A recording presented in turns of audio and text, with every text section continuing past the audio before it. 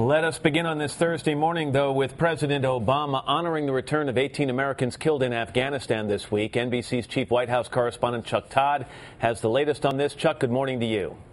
Good morning, Matt. Well, the president left here, the White House, just before midnight and arrived in Dover at about 12:30 to greet the C-17, which was carrying these 18 flag-draped remains. As you noted in the opening, all of these Americans were killed on Monday, 10 of them in the helicopter crash. That was 7 U.S. soldiers and 3 federal agents.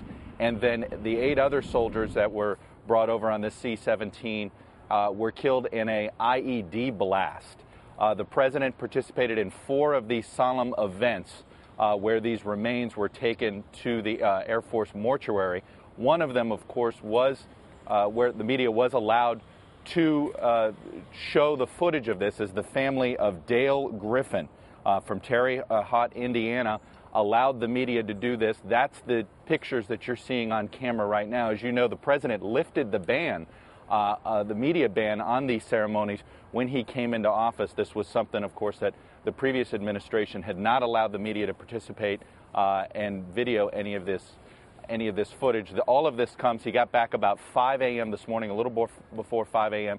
All of this comes as the president decides whether to send more troops to Afghanistan, and it's a decision that he may be making in the next couple of weeks. And Chuck, you know, when he met family members last night or early this morning there in Dover, I'm sure there was a lot of emotion in that room, but also there may have been some tough questions for the president as he weighs his options in Afghanistan.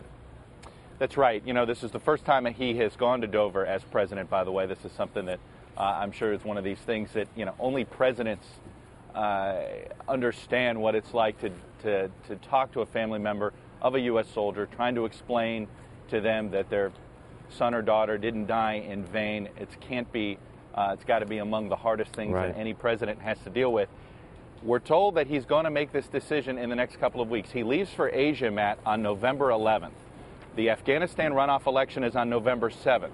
One would assume that that's the window we're looking at, 8th, 9th, or 10th. All right, Chuck Todd at the White House this morning. Chuck, thank you very much.